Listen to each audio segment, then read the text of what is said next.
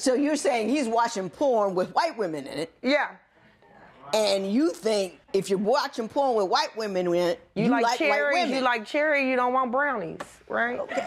Mr. Harrow, can you respond to that allegation that you watch a lot of porn and of women of different ethnicities? Yes, ma'am, I do. I watch porn, period. And I told her that when we met.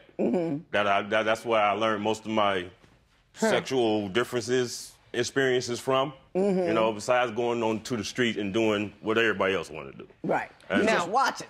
Yes, ma'am, I just watch it. He's more experienced than he let on.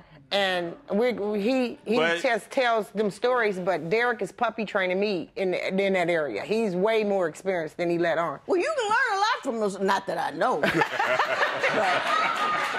I might imagine that the people on those things know a few things, because that's what they do for a living, and maybe he's just teaching you what he's learned by watching the porn. He's really experienced. He know a lot more. Well, aren't you happy about that? But I only do it with her. Aren't you happy about that, though? I mean, it's no Isn't complaint. that good? But Derek puts me to sleep and stuff before. That's my job. Hang on. He puts That's my job. He puts me to sleep, Mr. Harrell, and I won't get up until right before he come home. He knows how to keep me in bed to where I'm not functioning or moving until he come home. Well, wait a minute. But I'm a good man. Wait a minute. Wait. When you say he puts you to sleep in a manner that you can't function, is he doing it through the knowledge he gained through porn? Yes, ma'am. Exactly. I don't think it's from porn. I think it's from experience.